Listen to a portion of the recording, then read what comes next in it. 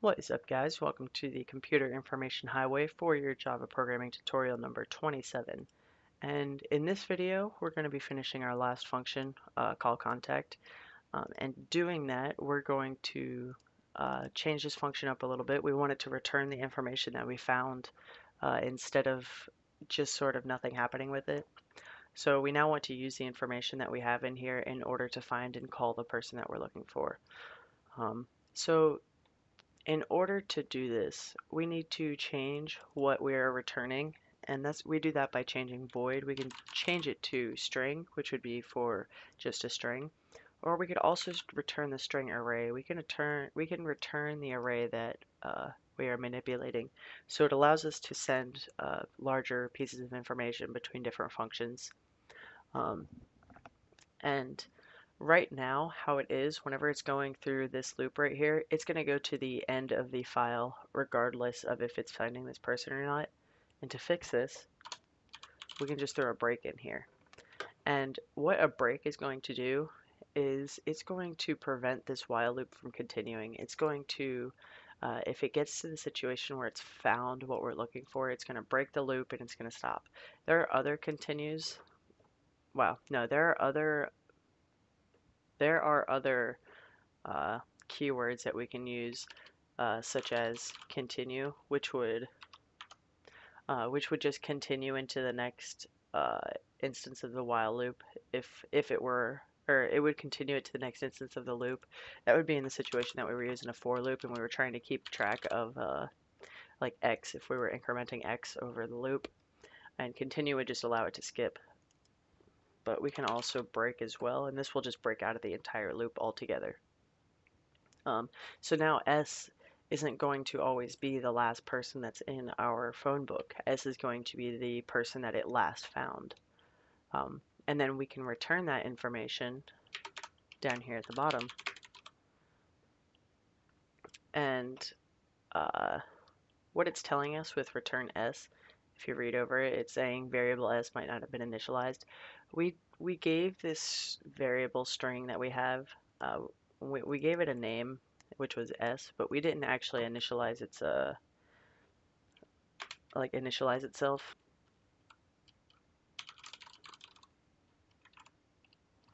And we're just going to give it a size of 0 because it doesn't actually we don't want to fill it with data.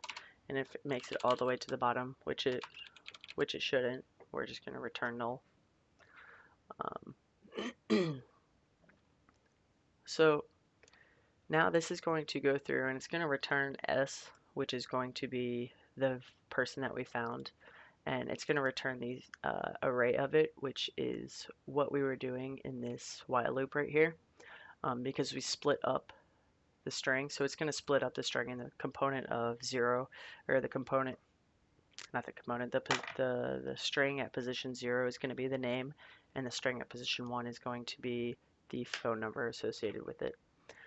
So now, going up to the top, we can start using the function that we created before, and we can, what we should do is we should probably create a new array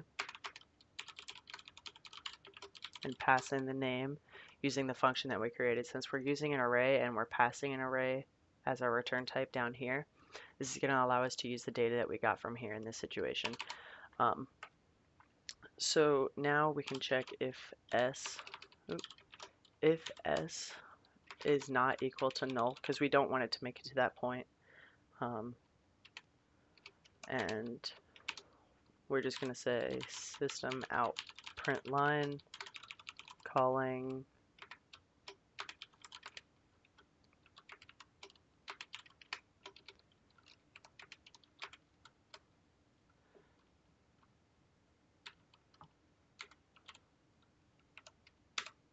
Alright, so this is just going to call the person that we're looking for. We're not actually like going to be writing a networking program that's going to communicate with some other person that we're actually going to be calling. So, and then we just want to say what happens if we can't find the person, actually, which is right here. We just need to delete that. There we go. And that should work. So let's test this real quick. we're going to run the file. And let's call contact. Let's call Alex M. And it says calling Alex M at 111-222-3456. And let's test to see what happens if it can't find somebody. So Joseph, it's returning null. And the issue that we are actually running to, I think, yeah, it's here. Alright, so this is going to go through it, and if it's not finding the person, this isn't setting S to anything. S is still being set as the last person in this, as the last person in the file. So we're just going to set S equals to null, and null just means nothing. That just means nothing is going to be used for it, and we're not going to have found anybody if that's the case. So we're just going to use that, and let's try this again. It's going to say, we're going to look up Joseph, and it's going to say no person found named Joseph. So not too much as a part of this video. This is kind of just a wrap-up video. We did indeed finish our program, so let's actually go through the whole thing real quick. First of all, I'm going to delete this file, and let's run it again. So we have no people in our file. So let's go to save contact because we want to save someone. Let's save Alex M at 111-222-3456. And it says saving, so I'm hoping that it saved it. We'll find out here in just a second. Let's run this again, and let's find somebody. Alright, so apparently it did find me. Good news, good news. Run one more time, and we're going to call me. And it did indeed call me. Really cool. So our phone book is working. You could do one other thing if you wanted to. For instance, if you excuse me, if you wanted to be allowed to go through this loop over and over again until they were done, that wouldn't be too hard to do.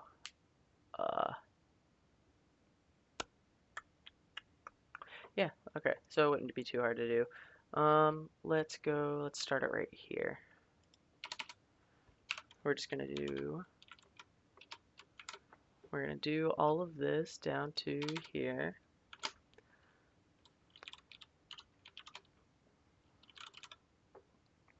While true. And then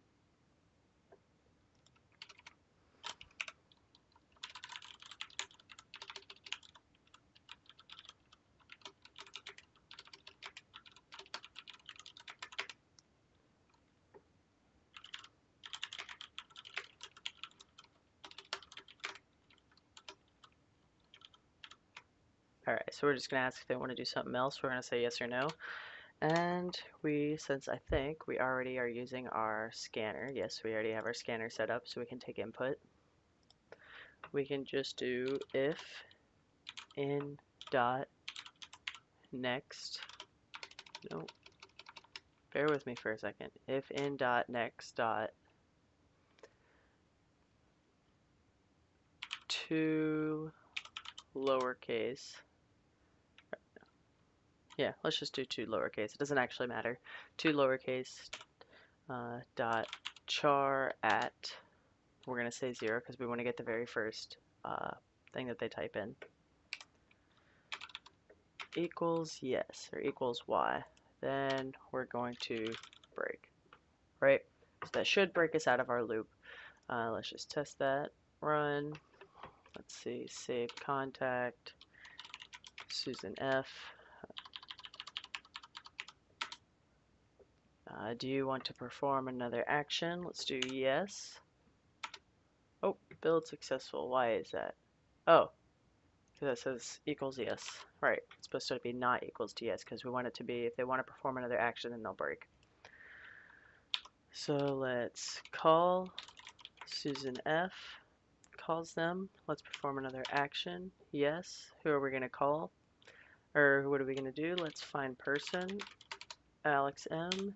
No. And it breaks, just like we wanted it to. So that works out like that, and we can put this \n up here, and that will make it a little bit easier when it's printing it out to the screen. So other than that, that is where we are going to be ending this project. This was our phone book project in which I taught you guys some file input output. We learned a little bit more about functions and the information that we can pass through them and get from them. We worked with exceptions a little bit. I introduced a try-catch block from Java 7, which I mistakenly said Java 8 earlier. My bad. And we worked with another, I guess we've worked with switch statements before, so you should have already known that. But yeah, oh yeah, you also learned about break and continue if you didn't already. So that is where we're going to be ending this video, and I will see you guys in the next project. If you guys haven't already done so, go ahead and subscribe. Peace.